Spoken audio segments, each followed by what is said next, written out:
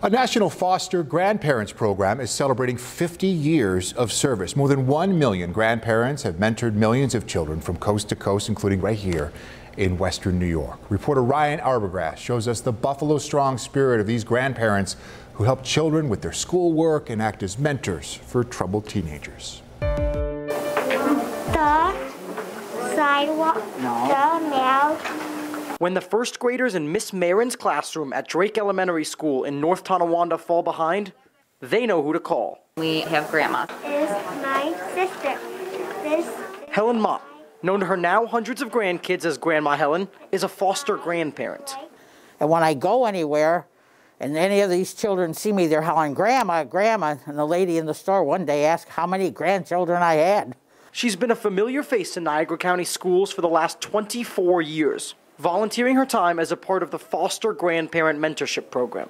Foster grandparents place seniors inside of classrooms to help teachers and children by being available for one-on-one help if a child falls behind. Well, I love the children, and it just makes me real happy being with them. And even though these children are only 5 and 6 years old, remembering Grandma Helen isn't something they need help with. Oh, they come running back the first day of the next year. They got to run in and make sure you're still here, and they're going to come in each morning and say good morning and hello. And of course, they got to come and give you a morning hug or something before they'll go sit down. Her students are even planning a special surprise for their grandma. We are celebrating her birthday tomorrow. She's going to be 84, so we already have a plan. The kids are writing a book for her. So they each wrote a page of something that they feel special is about Grandma. So much happy. Very happy. Happiness.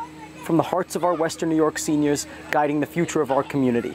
It's the dedication of the nearly 60 foster grandparents that showcases the true power of what it means to be Buffalo Strong. I'm going to go as long as I can. In North Tonawanda, Ryan Arbogast, 7 Eyewitness News. Well, if you are interested in becoming a foster grandparent, you must be age 55 or older. You must be willing to volunteer 15 hours a week. You will receive monthly training, and you need transportation to and from school. You can also earn an tax-free stipend to cover costs of serving.